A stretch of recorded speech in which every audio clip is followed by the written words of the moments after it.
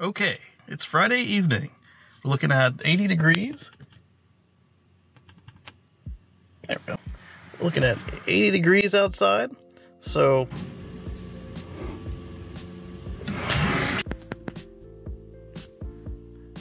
since most of you have never seen this car clean, what we're going to go ahead and do is we're going to wash it.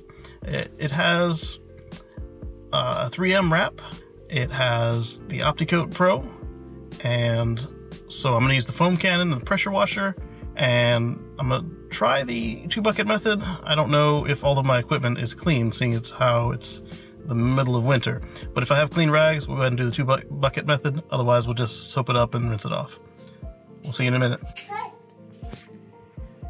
Okay, so the first thing you want to do, if you have a car with self-presenting doors, like this Model X here, is you want to disable the self-presenting door in the settings, or take your key and put it aside so that it doesn't see you walking around it. Alright, with that, I'm going to throw the drone up, finish setting up the pressure washer, and we'll be good to go. Okay, so with the 2-bucket method, you're going to have 2 buckets, preferably with grit guards, but I don't have any of those, so I'm just going to be careful. You'll have one with your soap, and one that's clean for rinsing, and the next step is to rinse the car. So we're going to do that, and we'll get started.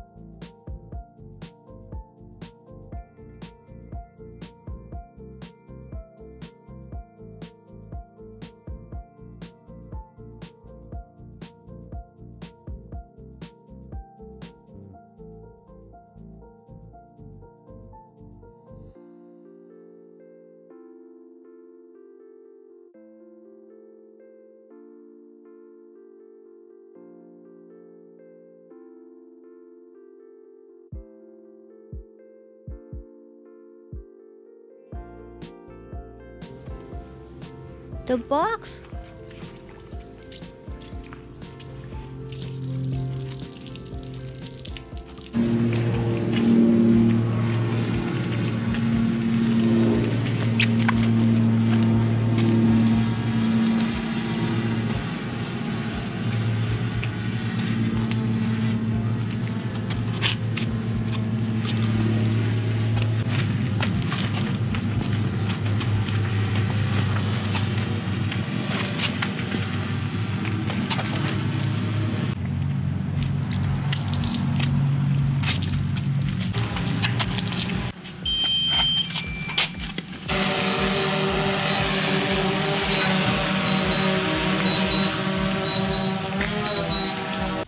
This is why we use a rinse bucket. Look how dirty that is. Ugh. Better slow.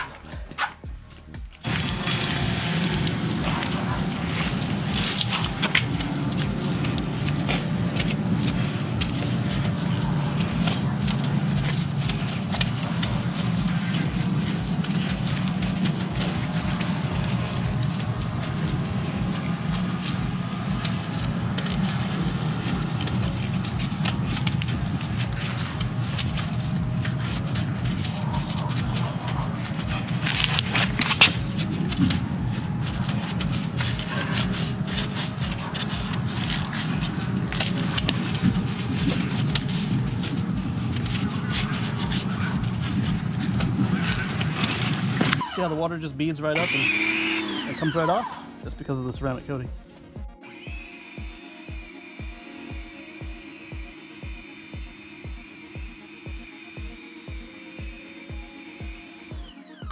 A little bit is the additives from the car wash, but not much.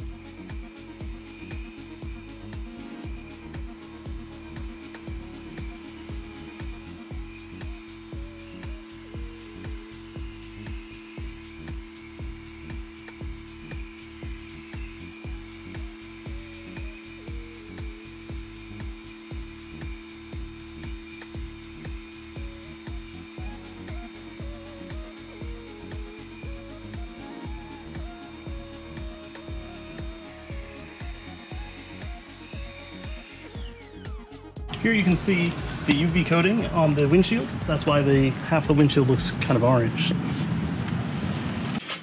Okay, life hack. Because it's an electric blower and I've got the car wrapped in ceramic, we're going to use a little bit of air.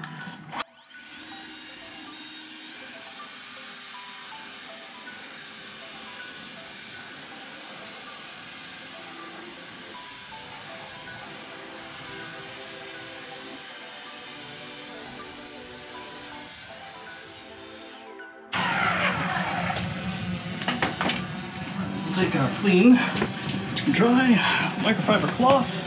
Again, we want to start at the top and work our way down. Just keep the contamination and scratching and stuff to a minimum.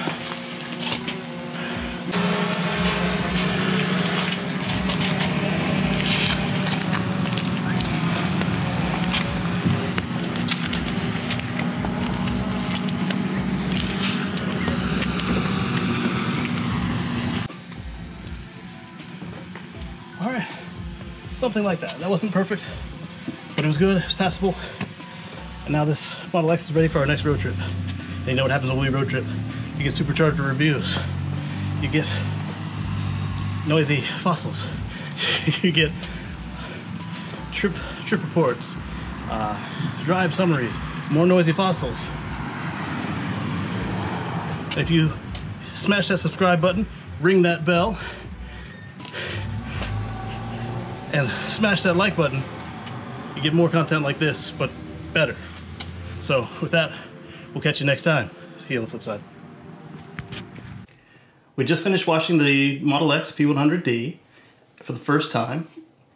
You've obviously seen me take it through the car wash in some of the videos, but the touchless car wash isn't quite the same thing as being able to get some pressure right where you need it and get your sponges and scrubs where you want them, and to use the good soap, not the cheap stuff. So what would we change for the next time? I would want to do more daylight. We lost quite a few minutes because all of the tools had been moved from where I put them. Some of the guys and gals out there might understand when you've got a partner and they like to tidy things differently than you do. Stuff just moves. Anyway, so something that will already be done next time is the tools will have already been opened. Some of them were new for the next season. It was just an unseasonably warm winter day, so I took advantage of it. If it had been the spring day like I had planned, I would have already opened the box for the pressure washer, set out the foam cannon, and everything. It's also, there was a little bit of a learning curve from my last pressure washer. That one was more vertical rather than that the luggable style that I have, and it didn't tolerate the changes in water pressure that my house gives, so it would stall out for quite a long moment in the middle of every time it got an air bubble. Whereas as you saw with this one, it recovers pretty quickly. The next thing I would do is I would change the height of the Model X. I would lower it to the lowest setting, very low. What you saw was low. My last two cars that I washed using the same method in the same driveway were a 2013 Chevrolet Volt and my 2016 Model S 90D. Both of those sit considerably lower, so I could reach right over the top with the Model X, or with the Model S, on the very high position, and not even have to worry about stretching for it. With the Model X, it's not the same thing, so I'm gonna lower it down. I might even have like a small step, so I can just easily do the top. I'm not a short guy, about 5'11", but on the hill and with it in regular low, I just couldn't reach the middle, so if anybody were to look at the drone photos, I haven't seen them yet, they will probably show a nice dry spot in the middle where I didn't get it with soap or the sponge. But thankfully, I did wet them with the pressure washer. The next thing I'll have to do is it's going to be warmer and it's going to be more daylight, so I'm going to have to work in smaller sections. I recommend that you do that too. You saw I went all the way across the whole car, and then I started with the roof and the back and the hood, and then I worked down to the side windows. And then I worked down to the side body panels, and then I went lower to the skirt areas where you'll have all the dust and debris kick up from the tires and the wheels. And then finally, I did the wheels. Well, right before that, I did the bumpers front and back, and then underneath. And then I went down and scrubbed out the wheels and the tires. You want to use a good brush on the tires if you're into a wet look, you want to use more of a, not an oil-based tire shine, because that will fling up oil on your car. More of a light silicone should do the trick. They also have some environmentally friendly products that I will be looking into next time, because I also like the look of a good wet tire. Another thing you want to check and make sure before you even get started at all is make sure that it's not illegal to, or prohibited, or against the HOA rules where you are, to wash your car in your driveway.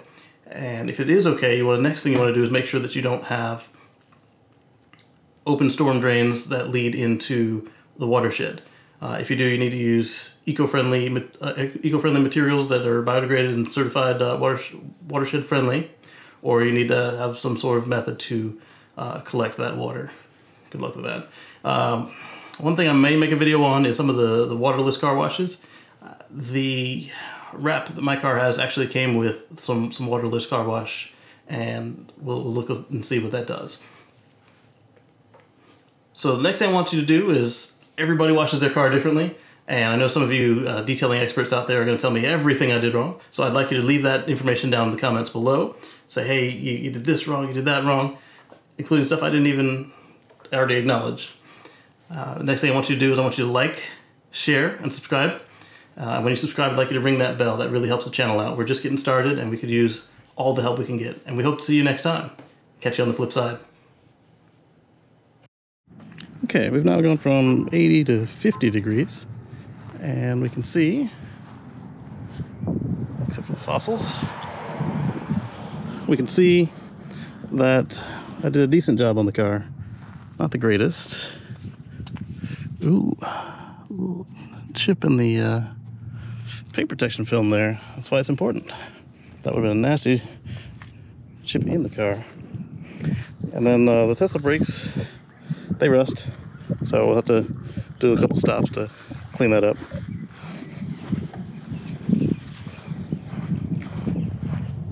Sorry about the wind, it wasn't blowing when I started this.